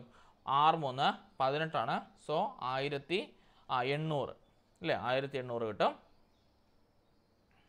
ഇല്ലേ 6 3 18 2 0 1800. ഇനി ബി ഡിവിഷൻ ആണെങ്കിൽ എത്ര പേരുണ്ട് 45 കുട്ടികളുണ്ട് അവരുടെ ശരാശരി 90 ആണ്. സോ 45 ഗുണം 90 എത്ര കിട്ടും 45 ഗുണം 90 ചെയ്താൽ നമുക്ക് 4050 കിട്ടും അല്ലേ 4050 കിട്ടും. ഇനി എന്ത് ചെയ്യണം ഈ 1800നെയും രണ്ടുപേരുടെ ശരാശരി 4050നെയും തമ്മിൽ കൂട്ടണം. നമുക്ക് 4050 പ്ലസ് 1800 ചെയ്താൽ 5850 കിട്ടും അല്ലേ 5850 കിട്ടും. ഈ 5850നെ ആകെ കുട്ടികൾ എത്രയുണ്ട് ഇവിടെ 45 പേരും അപ്പറേ 30 പേരും അല്ലേ അപ്പം 40 30 70 5 75 പേരുണ്ട്. സോ 5850നെ 75 കൊണ്ട് ഭാഗിച്ചാൽ നമുക്ക് ആൻസർ കിട്ടും 78 മാർക്ക്. ശരിയല്ലേ ചെയ്തത് തെറ്റുണ്ടോ ശരിയല്ലേ ഓക്കെ. അങ്ങനെയാണെങ്കിൽ ഓർത്തിരിക്കണം എന്താണ് ശരാശരി കണ്ടുപിടിക്കാണ്ട് ആകെ മാർക്ക് ബൈ കുട്ടികളുടെ എണ്ണമാണ്. സെയിം ക്വസ്റ്റ്യൻ നമ്മൾ ക്ലാസ് ചെയ്യിപ്പിച്ചാണ് അന്ന് ശരാശരി പഠിപ്പിച്ചപ്പോൾ എ ഡിവിഷനിൽ എത്രയാണ് ആകെ ശരാശരി നമ്മുടെ ആകെ തുക വരുന്നത് 1800 ആണ്. ബി ഡിവിഷനിൽ ആകെ തുക വരുന്നത് 4050 ആണ്. രണ്ടുപേരുടെയും കൂടി എന്താണ് മാർക്കാണ് വേണ്ടത്. ഇപ്പോൾ രണ്ട് ഇതുകൂടി ഒരുമിച്ചാൽ ഉണ്ടോ 2 ക്ലാസ് കൂടി ഒന്നിച്ചാലാണ് വേണ്ടത്. അതുകൊണ്ട് തന്നെ രണ്ടും കൂടി ഒരുമിപ്പിക്കണം 1800 4050 കൂട്ടണം 5850 കിട്ടും. 2 ക്ലാസ്സിലെ കുട്ടികളുടെ എണ്ണവും കൂട്ടണം 45 കുട്ടികൾ ബിയിൽ 30 കുട്ടികൾ എയിൽ. സോ 30 40 45 30 75 കുട്ടികൾ മൊത്തം. കിട്ടിയ ഉത്തരം 5850. 5850നെ 75 കൊണ്ട് നമ്മൾ ഭാഗിക്കുമ്പോൾ നമുക്ക് ആൻസർ കിട്ടും 78 മാർക്ക്. സോ എന്താണ് രണ്ട് ക്ലാസ് കൂടി ഒന്നിച്ചാൽ അവിടുത്തെ ശരാശരി മാർക്ക് 78 ആണ് കേട്ടോ. ഇത്രയാണ് നമ്മുടെ ഫസ്റ്റ് ഇതിൻ്റെ ആൻസേഴ്സ് വരുന്നത് കേട്ടോ. ബാക്കിയുള്ള ആൻസേഴ്സ് നമുക്ക് വൈകുന്നേരം ഡിസ്കസ് ചെയ്യാം. അപ്പം ബാക്കിയുള്ള കണ്ടുപിടിക്കാത്തവരുണ്ടെങ്കിൽ കുറച്ച് പേരുണ്ടെങ്കിൽ സാറേ കുറച്ച് ക്വസ്റ്റ്യൻ ചെയ്താൽ പോരെ ബാക്കി നാളെ പകൽ ചെയ്തോളന്നൊക്കെ പറഞ്ഞായിരുന്നു. ഓക്കെ ബാക്കി പകൽ ചെയ്താൽ മതി. വൈകിട്ടത്തെ ക്ലാസ് നമുക്ക് എൻ്റെ ബാക്കി ആൻസർക്ക് ഡിസ്കസ് ചെയ്യാം കേട്ടോ. ഇപ്പോൾ എത്ര ക്വസ്റ്റ്യൻ ചെയ്തു 1 2 3 4 5 6 7 8 9 10 എണ്ണം ചെയ്തില്ല. 10 കിട്ടിയ എത്ര പേരുണ്ട് 10 കിട്ടിയവർ എത്ര പേരുണ്ട് 10 എണ്ണം ചെയ്ത് 10-നകത്ത് 10 കിട്ടിയവർ എത്ര പേരുണ്ട് 10-ൽ 9 കിട്ടിയവർ 9 കിട്ടിയവരുണ്ടോ ഓക്കെ ഉണ്ട് കേട്ടോ. അപ്പോൾ ഉള്ളവർ ജസ്റ്റ് ഒന്ന് കമൻറ്റ് ഇട്ടാൽ മതി കേട്ടോ. യെസ് എത്ര മാർക്കെന്ന് ജസ്റ്റ് ഒന്ന് അടിയിൽ കമൻറ്റ് ഇട്ട് വിട്ടാൽ മതി കേട്ടോ. യെസ് അപ്പോൾ താങ്ക് യു. നമുക്ക് വൈകിട്ട് കാണാം കേട്ടോ. ഓക്കെ.